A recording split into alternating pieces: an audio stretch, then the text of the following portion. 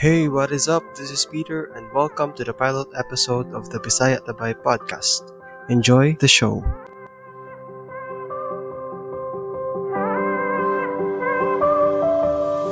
I don't do this often, you caught me off guard. All of my friends said you moved out west. You tell me stories underneath sunsets. Could it be Kung makapangutan na mo nganong or unsay topic na to karon and how did I come up with this kind of topic? So gahapon, last Monday ba gahapon? Oh yes, Monday kay Tuesday mataron. Gahapon sayo ko nakamata no. I woke up at 3 a.m. ba to? Yes, kay sayom sa ko natog and nakamata ko 3 a.m. which is unusual kay usahay makamata ko na nasa mga 5 a.m. kapin or 4:30 baron. And every morning di jud na mawala ang paggamit og cellphone. So inigmata na ako, check dayon sa akong cellphone, check sa email kung unsay mga importante dito, if naabay mga emails nga relevant, and most of the time Facebook jud ko. So karon last Monday while scrolling sa ako ang Facebook timeline, I saw this post from Joseph Sabilio. So sa mga wakaila ni Joseph Sabilio, siya di ay ang ginatawag nato nga si El Isog.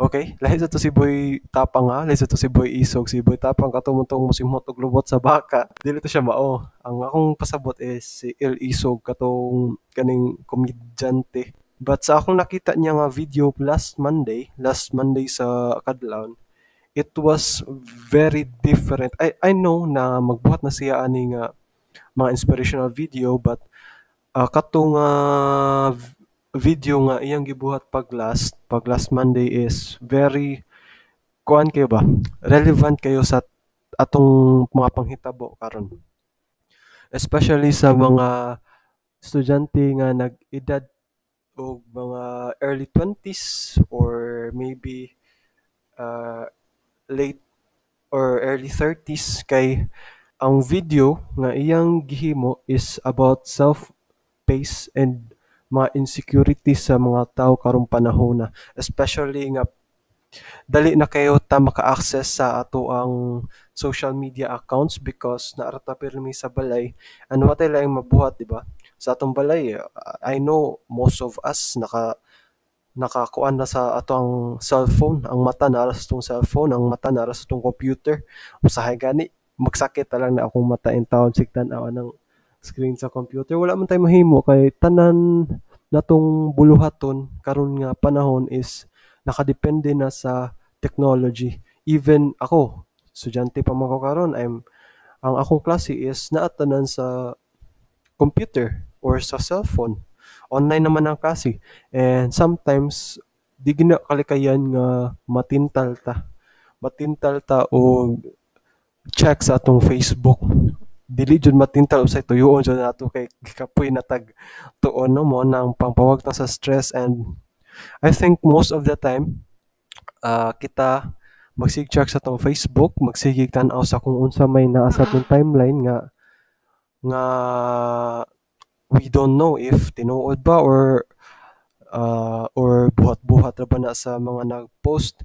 And he was talking about self-pace and insecurities, feeling of being unproductive or na gitawag nga lazy days, no?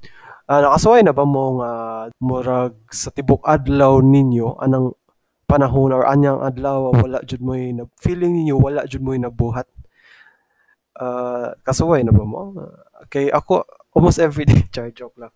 Dili bitaw kanang nachoy adlaw no nga murag feeling nimo unsa man ning adlaw nga murag wala pa mo jud ko nabuhat. Mo na gi kuan ni Joseph Savilio didto nga usahay kuno siya makamata siya og usahay hapon na uban nakadula nag-basketball, uban daghan na kay nahuman nakapakaon na silang iro, samtang siya alas 5 na sa hapon mo pay pagmata wala pay nabuhat.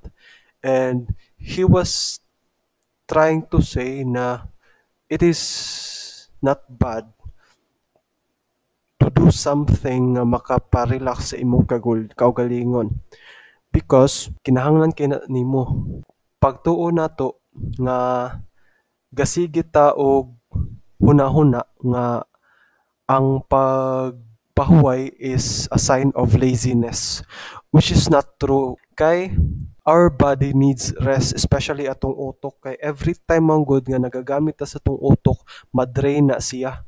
And just like cell phones or other technologies, di ba, ang cellphone nimo na battery. Unsay mahitabo if tibok adlaw nimo siya gamiton, di ba, moinit siya. And then ang battery madrain, and di na nimo ba gamit. Same sa nasa atong lawas ug sa atong utok, need na nato siya ipahuway aron maka-recharge siya. And mo na pasabot ni Ungart atong iyang video nga dili sayop ang mopahuway, especially when you're really feeling nga murag drained na kayo ka, nga murag dili na kalihok og tarong imong utok, nga murag paminaw nimo every thoughts nga mogawas sa imong hunahuna is negative na lang. So you need rest, okay? Kay actually human beings are very adaptive sa stress, no? Especially kung unsay mga nakita nila sa ilang palibot, unsay na experience nila sa ilang palibot, and sometimes stress you acquire stress because you're too tired. You're draining yourself, you're draining your brain. And actually, it affects your mental health. That is why all of us needs to rest. Mo dyan kuan iingon ako permis akong galingon no kay usahay kuan kay ko kanang si tawag aning kuan kanang dili curious kanang murag conscious kay ko ba nga every time mo pahuway ko makaingon ko igo na ba to ako nabuhat or do I deserve to rest na ba sa amount of task nga akong nabuhat. And usahay kana nga guilt is okay ba diin nagagikan kay I know for a fact na I have done something that day, but then I still feel something guilt within myself because I was resting, or somehow I am giving myself a time to rest. And I'm thinking, why is that? Man makahuna-huna mo ko ana. It's I think it's because we're always thinking resting is a sign of laziness. And it's not true, people. It's not true. Resting is your gift to yourself nga makapahuway ka and maka-recharge imong kagalingon ug ang imong hunahuna. Okay? So ang next is ang achievements. So unsay mga achievements nga gusto nimong ma-acquire pero murag lisod kayo gani kapuoton, and you're already seeing a lot of things sa social media nga makaingon ka nganoy nga ni man ko, nganong wala pa ko ani, nganong siya naan na, nganong successful na kaayo siya tan-awon nya ako murag diari gasalig pa sa akong ginikanan, gipakaon pa, dili pa stable financially, wa gay uyab. No, ingana ba?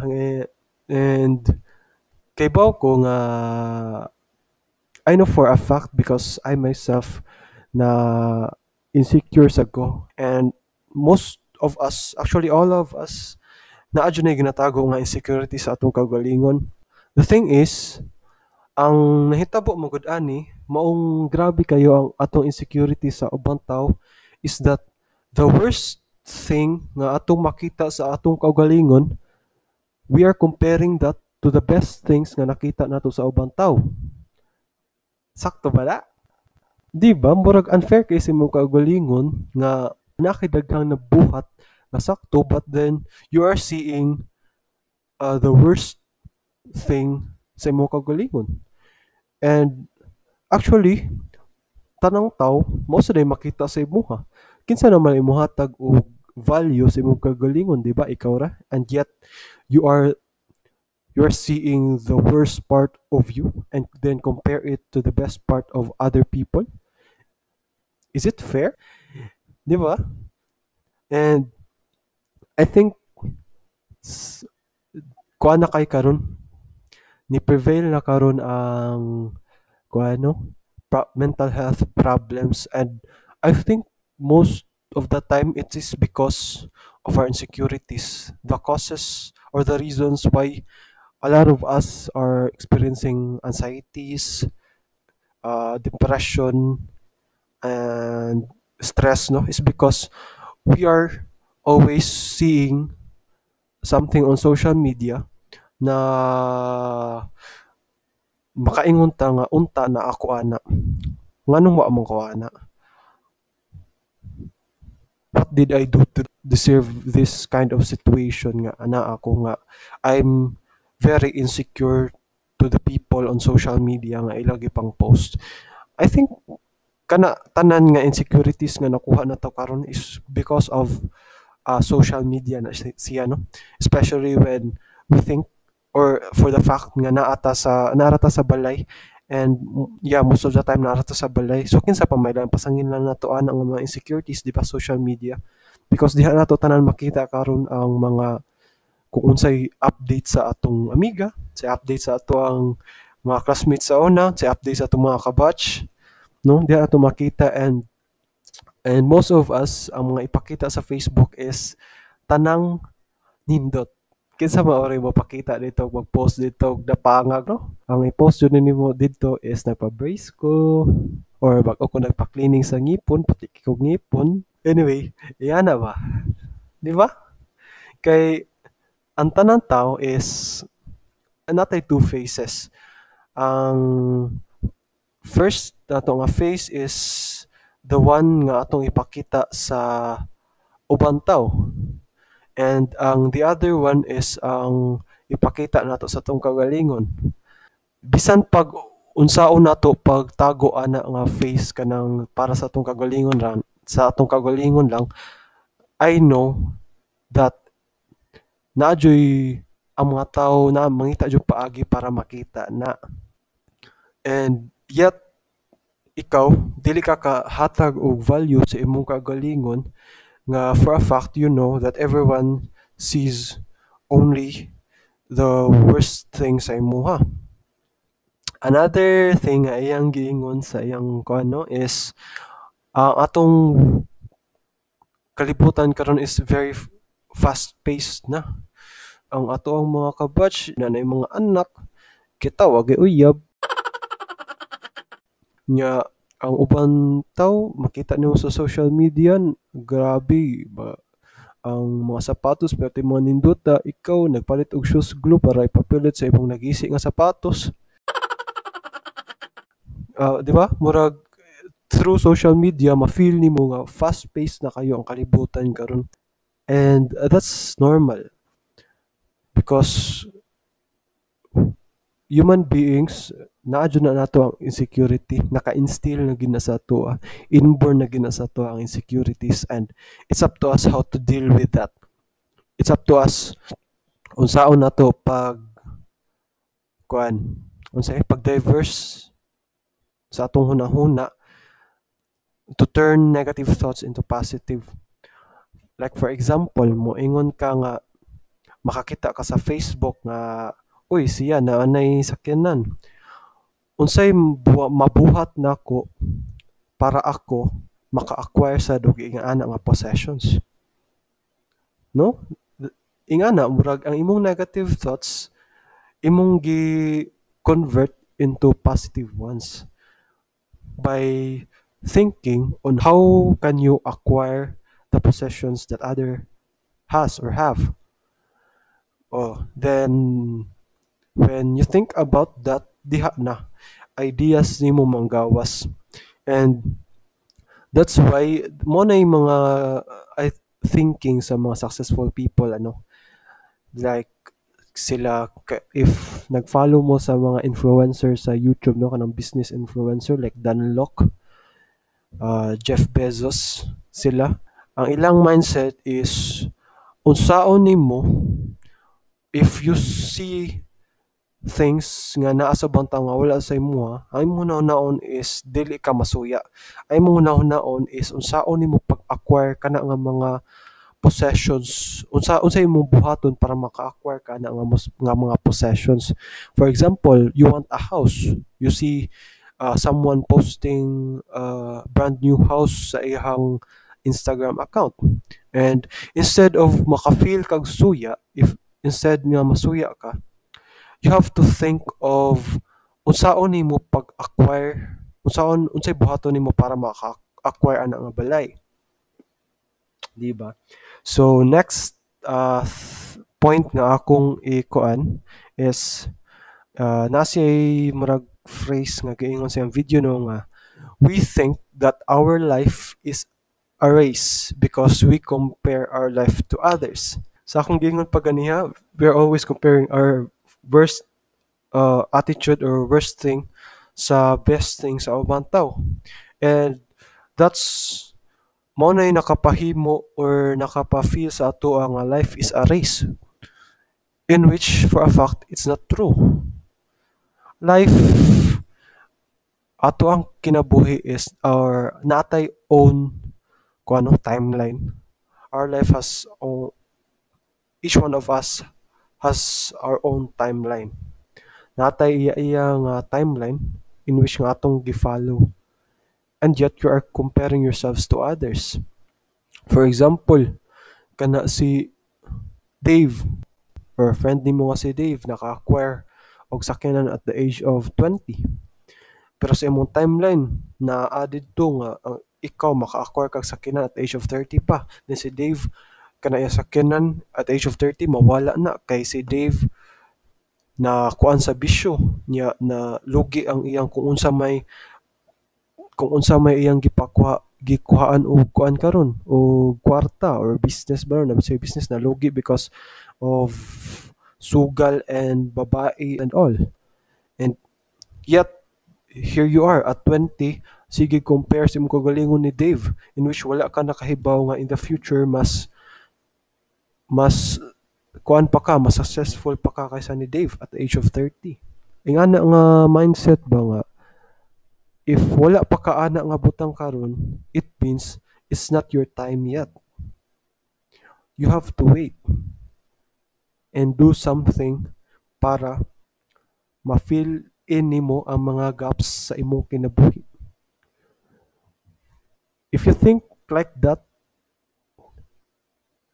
I know you will become happier, because tungod ana mura kag maka-feel og contentment. Contentment dili nga ingon contentment nga murag complacent na kay taha nga kontento na ko sa kung unsay naa ako, dili na ko mag strive harder kay lagi naa na nako ang akong gikinahanglan. Dili na siya mao, because being contented and being complacent is different. Kung mayon kag kontento ka, gi-embrace nimo kung unsa inaa nimo karon, but then you still strive harder to improve yourself. You are not stopping from improving yourself, because even though you are already contented on what you have, people still tend to want something or want more. I think that's not bad, because wanting more means self-improvement. You are, say tawag ani, you are ganahan ka nga ma-improve pa imong kagalingon, not just for yourself but for other people. Ikaw kay nga no, nagtrabaho ka karon, siguro ikaw naminaw karon nagtrabaho ka. Do you think you're working just to provide for your needs? Diba, na kay mama, na kay manghod, or wala, if wala kay pamilya, siguro na kay guardian. di ba? You're doing your best not just for yourself but also for other people. That is why don't just be contented. I mean, you have to be contented, but don't stop working. Strive hard so that you can provide the things that uh, the needs of the people you love. Di ba? Lahi jud ang contentment and ang sayangan ani sa tong usa contentment and complacency. Na ba na word ba na basta complacent ka na o word complacent. Lahi jud na sila ha. So don't be confused on that. So unsa ba day what is success for you guys? Since we are on this topic man no about self-improvement, insecurities and self-pace. And actually kana nga mga topics leading gina siya towards success. Mo na ang atong goal. Success is our goal. So unsay day success sa inyo ha? If I'll ask you what is success? Is it gaining material things in life? Like balay, sakyanan, yuta, babay, a joke. Did I? Or sa pa na diha? Kabit? uh, Success ba na? Ng mga bit ka? Joke na. Joke na. Bad na siya. So, unsa day success sa inyo ha? Is it kuan achieving the career that you want or being in the career that you always wanted? I think, success man siguro na for some parts. Pero unsa jud ay ng success? Is it acquiring a lot of wealth? Success ba na? I think for a part success na siya. But unsa jud ay ang true meaning sa success or unsa jud ay like unsa jud ma-acquire nimo if you say you are already successful? Kay para nako a successful person is the one nga contented sa kaugalingon and happy. That's what success looks like for me. Para sa ako, but each one of us has its own perception about success. It's up to you how you look at it. But para sa ako, being happy itself is a success. What's more successful than being happy, right? Kay pingon mo gud tag, di ba? If atong definition sa success is acquiring material things or material possessions, mo sa day ma-feel nimo if ma-acquire nimo sila. Di ba? Malipay ka. Mo na dihan mo ma-feel nga successful ka. Lain sa kayo ma-acquire nimo tanan niya. Goal pa kaayo ka. Success ba day na matawag nimo, di ba? Dili. Dili na siya success if once you already have all the things that you want and yet you still feel that napay there's more to acquire. Murag dili pa ka kontento and what you feel is supposedly not the feeling that you want. Kay dili pa ka happy. You're still looking for more. And do you think that is success? Because success is happiness. Once you get the things that you want and you feel happy, then I think that's a success. You have achieved the things that you want, right? Even though you're still yearning for more, but feeling happiness, feeling the happiness that the material things have brought to you is a success itself. Bisan pag napakay daghang ganahan makuha, but at least at the moment nga na-acquire nimo ang kana nga mga butang karon, if you feel happy about it, then that's a success. Okay? So, let's proceed. Kay murag hapit na 30 minutes, no?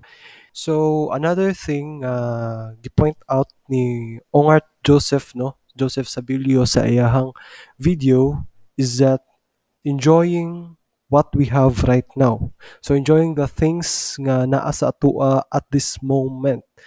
Kung unsa may naa nimo karon, you have to embrace it. You have to give value to it para malipay ka. And yeah, that's right. Nga you have to be as what I've said earlier, nga you have to be contented on what you have for you to be happy and do something para you can acquire more in the future.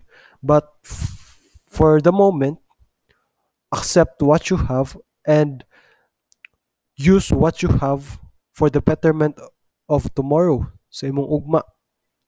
So, mo na iyang gi-point out, enjoy what you have right now. So, next one is the race you're trying to win doesn't exist. If you think that life is a race, man, stop it. Doesn't exist. Life is not a race. We have our own pace. We have our own timeline. If you're not getting what you want right now, then wait because we do not know in the future how much uh, kung pila ang gilaan para sa imuha. We do not know. As of right now, what you have is your asset. You can use it to improve unsa man kay gaatang sa imuha sa unahan. Di ba?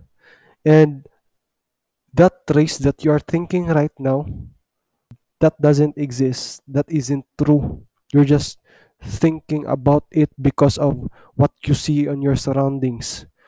Because what your because of your observation on social media. More na yung rason nga nun exist na naaro na si mong hunahuna nga we are on a race, all of us are on a race, but then at the end of the tunnel it doesn't exist. Okay, so the next one is slow down. Yes, everyone, slow down. Ayaw pagdali kay unsa gani mahitabo og magdali ta madagma. And I don't want you to experience that nga grabe kayo imong efforts, no? Grabe kayo ang imong gipambuhat just uh to achieve something, yet because sa kadali nimo nadagma ka and tanan nimong efforts is nasayang. So that is why we should slow down a bit para ma-assess nato if we're still doing the right thing or napabata sa right path.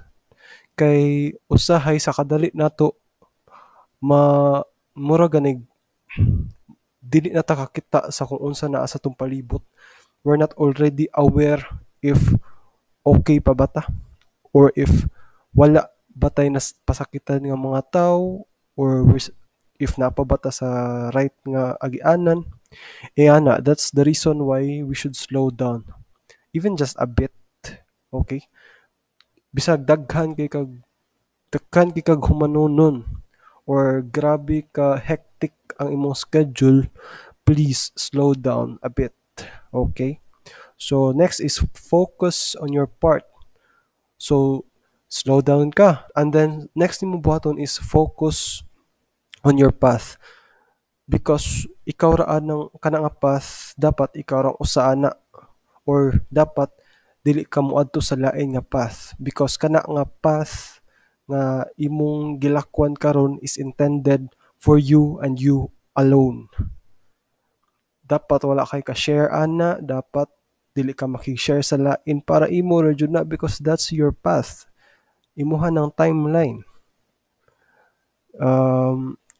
Do not compare what you have to what other people have because that's intended for them and what you have is intended for you.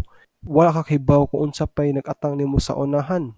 You're assessing what you have right now. You're judging the things that you have at the moment when in fact you do not know what are the things nga imong ma-acquire in the future. Mo na akong example ganihan no ni friend Dave nimo.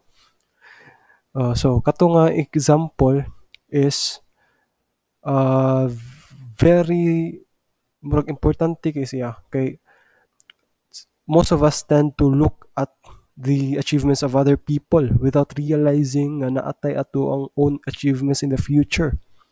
So that is why you have to focus on your path. So I think that's it. And thank you for listening to our pilot episode. And I hope you get something out of this. I hope this talk provides you inspiration. I hope nga katong tanan nga akong gipang sulti is inyong i-accept and inyong i-instill sa inyong kaugalingon, because that was very relevant, friends. Mga bay, importante kay ito. And thank you for listening. God bless.